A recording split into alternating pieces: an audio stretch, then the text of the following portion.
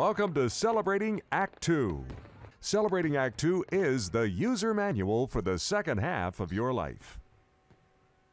Hey, it's great to be back with you all today. I'm here with my partner, John Coleman, and our favorite philosopher, Bill Jordan. Ta-da! Ta-da. Thanks. Philosopher baby boomer. Yeah.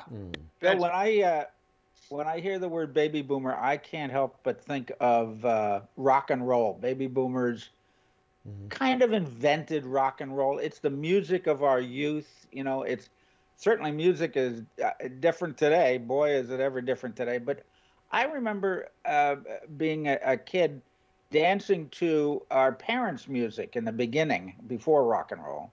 And then rock and roll came in, and you never heard of the standards anymore, and you didn't hear any of those.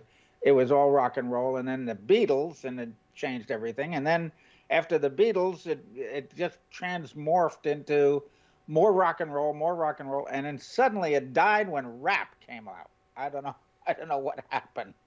I don't either. But, But talking about music- the Beatles, I mean, I'm sure you guys remember, I was in fourth grade the night they appeared on the Ed Sullivan Show. Wow. And I somehow it was promoted, I guess. I don't remember how, but I remember, the Beatles were going to be on. It was a big deal. And I was shocked to see that they spelled their name the way they did, because I thought it was like the bug. I thought it would be Beetles, but no, that's not how they did it. And I do remember my parents, long-haired hooligans and stuff. It's like you look now at them, they were wearing suits. Their hair was like barely covering their ears, nothing compared to, quote, really long-haired hippie people. Yeah. But wasn't that something about the whole British invasion? It was Chad and Jeremy and Peter and Gordon and the Dave Clark Five. And I mean, that was just a great time. I still gravitate, if I'm out in the car, 60s, 70s music is where I often will land. And it's a rare time when I've got to go, my gosh, can't anybody find any of the good ones? So I'll go 60s, 70s, 80s. Every now and then I'll go 50s. You guys are a tad older than I am. I remember some 50s stuff, but mainly for me, the 60s and the 70s. And in thinking about that too, there's a difference in, I think, because, and I'm not very, I readily admit, I'm not that schooled or up on modern music, because most of it I don't care for. And it's an acquired taste I don't care to acquire. I know what I like, and if I hear something new that I like, it will typically happen in country music as opposed to pop music these days. Yeah. There used to be hit songs that were about historic events or even TV themes. Sure. There was Happy Days, and The Rockford Files was a hit song. The theme from the TV show, the police TV show, SWAT, by Mike Post. It was an instrumental. It was a hit song. There used to be hit songs about historic events. Johnny Horton with The Sinking of the Bismarck or The Battle of New Orleans. All sung by the same guy, by the way. Yeah. Yeah. And here's another one. It's a story song. And it wasn't a song, but it was a record, and it was, I believe, #1, Lauren Green with Ringo. You remember that? Yes. Yeah. It was a Western. It was a cowboy, and Ringo was a bad guy, and he talked the song.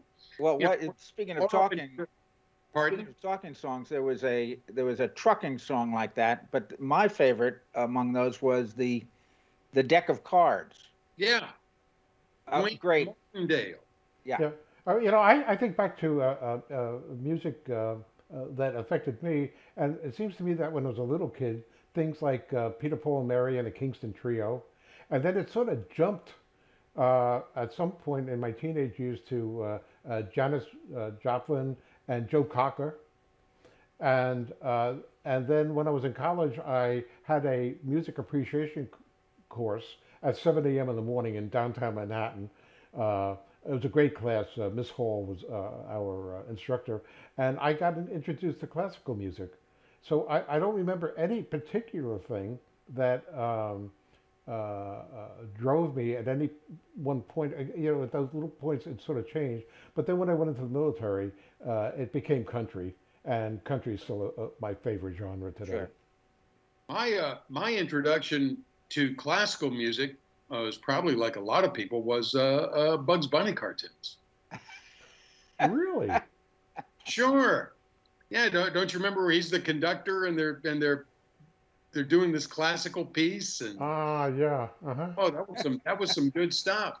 But you know, if you look back, I mean, you can I don't have the facts in front of me, but if you look back and just Google Billboard Top 100 and pick a year in the 70s and pick, you know, the songs of the year, you will find country crossover songs, you will find disco, you will find country, kind of like, you know, the Eagles, you'll find story songs, you'll find TV theme songs.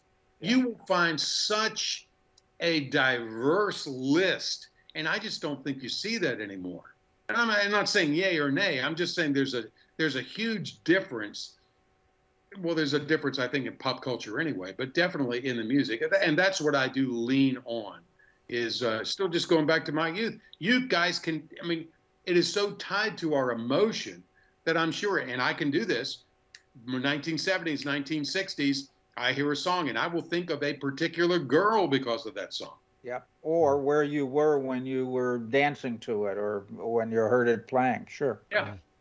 Also, it seems to me that you being an old radio guy, I didn't mean old as a pejorative. Yeah, actually, John, you did.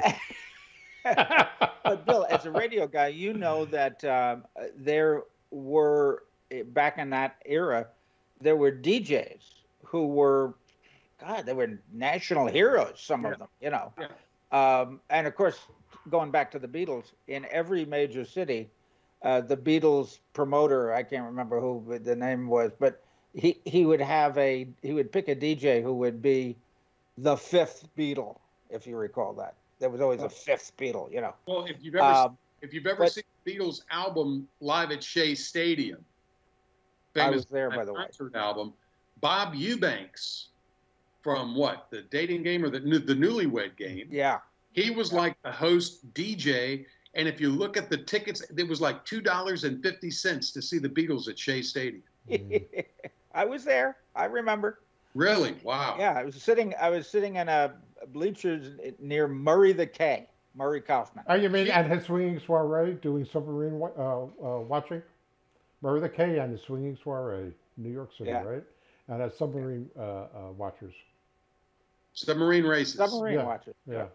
But Bill, you're right. It's something about youth. I mean, I hear music today. We still listen to a lot of music, more pop stuff, some country, but it doesn't have the same emotional effect on me because I guess I'm not as vulnerable to the experiences I'm having. You know, at 14, at 16, right?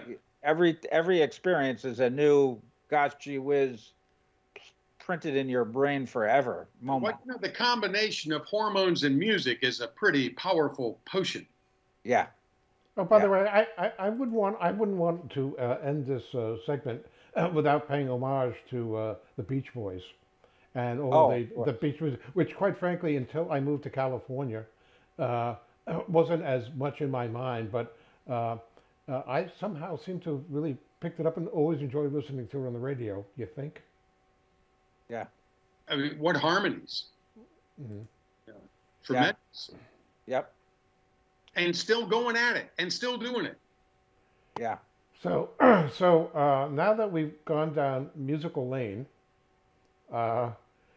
thank you, Bill, for having reminded us about how much music has made to us in different ways at different times of our lives.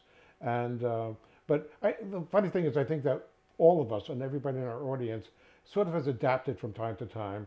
As you say, for you, it may remind you of a different person that you were dating or cared about or things like that.